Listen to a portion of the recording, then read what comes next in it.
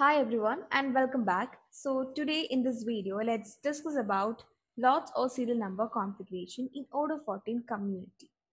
So we can make use of lots or serial numbers in order to track products. So if you take the case of lots correspond to a certain number of products you received and store all together in one single pack.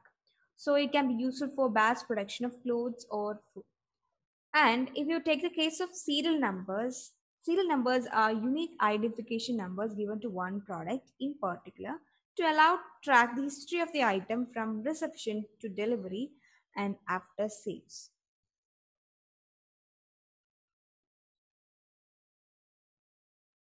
So let's see how we can configure and make use of these lots of serial numbers. So these lots and serial numbers have similarities in their functionality and also they are different in their behavior. So both are managed within sales, purchase, inventory.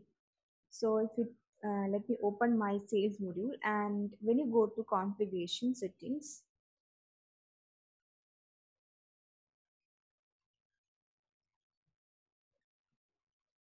there when you search for lot, you can see three options available under inventory. So this is managed by inventory application. That is, here we can see option lots of and serial numbers. So get a full traceability from vendors to customers. So we can manage this traceability of product. Then here we can see other two options, that is to display lots and serial numbers on delivery slips and on invoices. So if you want to display on them, you can just enable this option, and after that you can save the settings. Okay, so it is already enabled in my database.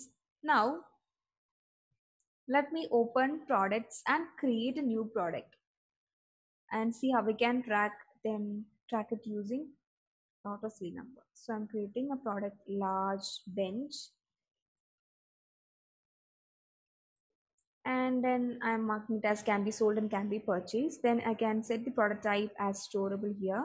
Then let me set a sales price for this product. Then you can see by default customer tax GST 5%, which was set as a default tax for the company. Then we can set unit of measure in vendors. Then here under inventory tab, you can find option under traceability, that is for tracking product. So this product can be tracked using unique serial number or by lots. So let me enable the second option, by lots. So if you don't want to track this product, you can just choose this option, no tracking. Okay. So first let's consider lots, and after saving, so here we can see a tab that is lot or serial numbers. So from here we can create lots and serial numbers for this product directly from here, or we can find this option under inventory application under products. That is, we can directly create lots serial numbers. So you can see for some of the product, lots of serial numbers are created. So you can see the lot number, product name, quantity. Then we will be able to see description and expiration date set on lot number. So if we have enabled expiration, okay, so coming back to our sales,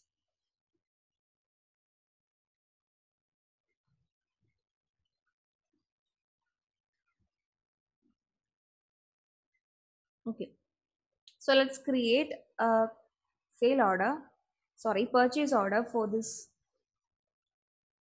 product. Okay, let me open my purchase module and create a quotation for this product.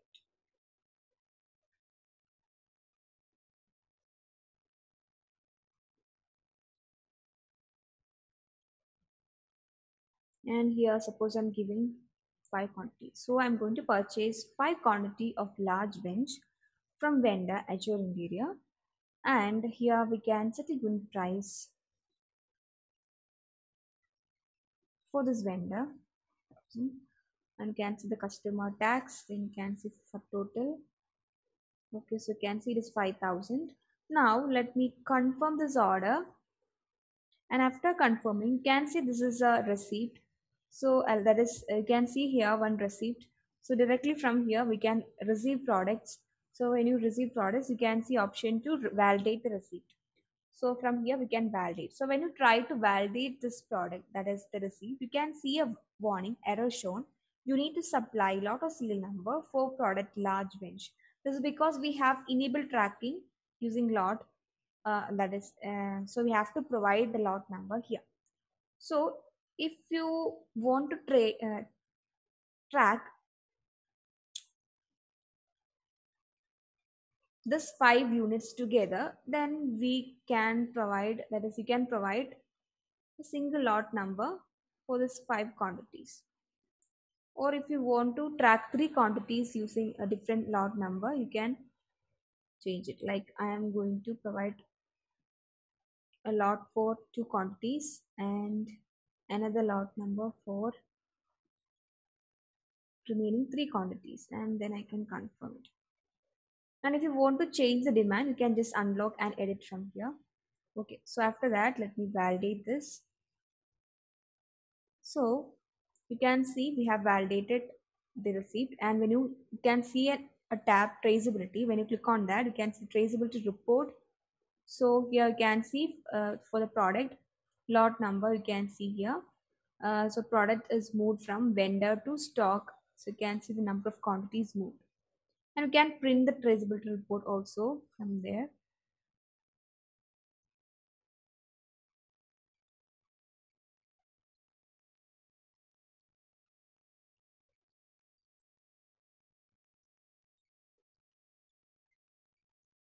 Then you can create bill from here.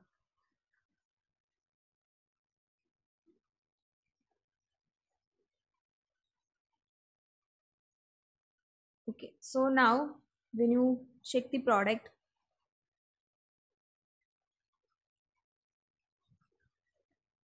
you can see on hand is 5 quantity, and you can see the lot numbers here. Okay, then directly from here also we can create lot number and we can set the on hand quantity. That is, we can make inventory adjustment directly from here, product page, from product page. Okay, now let's create another product.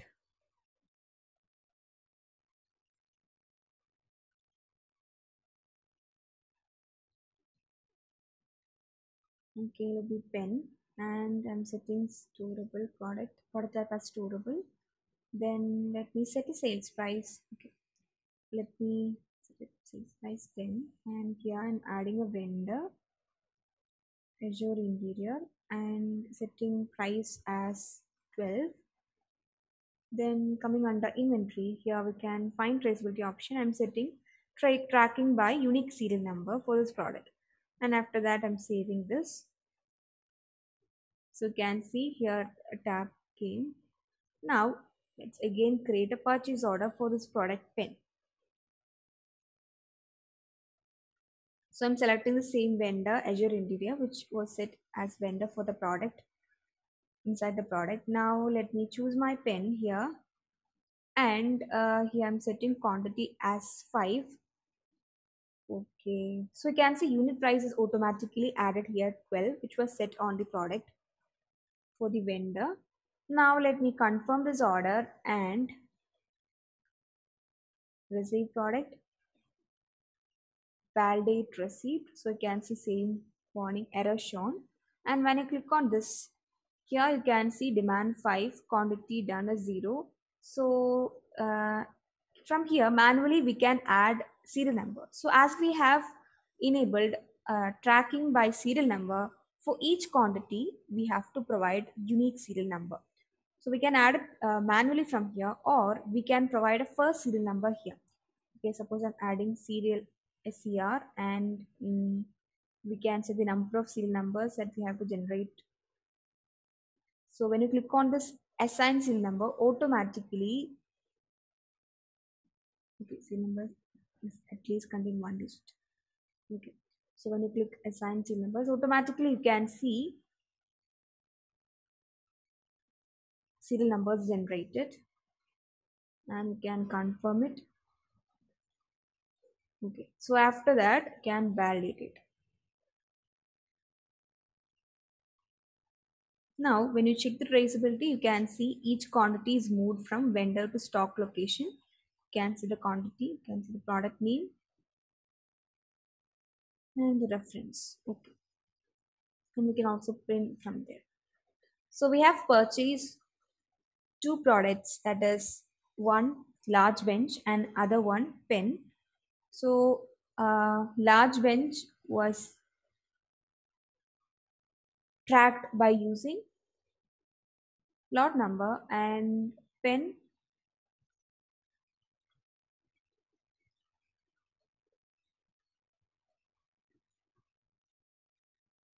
was tracked by using unique serial number.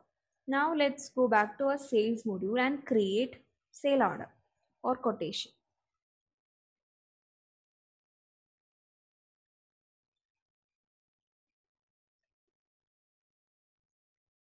So here I can choose my large bench, then my pen.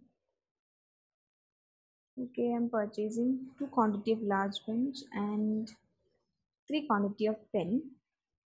After that, let me confirm the quotation. So it is converted to sale order.